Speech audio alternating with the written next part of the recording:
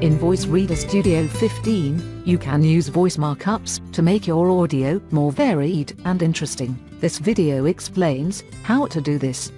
Let's have a look at our text. First, we want to assign different speakers to the 4 sentences. Second, we want to make Voice Reader Studio 15 spell the word phenomenal and insert a pause. Therefore, we mark the first sentence, click on the option Insert Voice Markup, and then on Voice plus Language, we select the voice, Oliver, and click OK.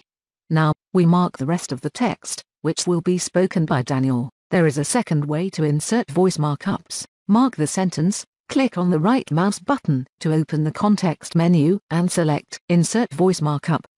Spelling the word phenomenal is very easy. Mark the word, click on Insert Voice Markup, then Text Normalization, and select Spelling.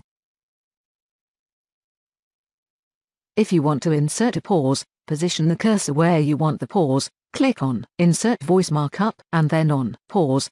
Select for example a pause of 250 after the word OK to improve the intonation of the sentence. Now, let's listen again to the modified sentence. Daniel, could you please help me and spell the word phenomenal? Sure, Oliver. Okay. Listen. Phenomenal.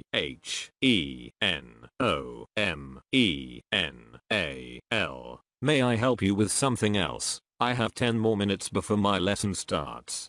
You see, voice markups are easy to use and lead to convincing results. For more information on Voice Reader Studio 15, visit another workshop on our website www.linguatec.net.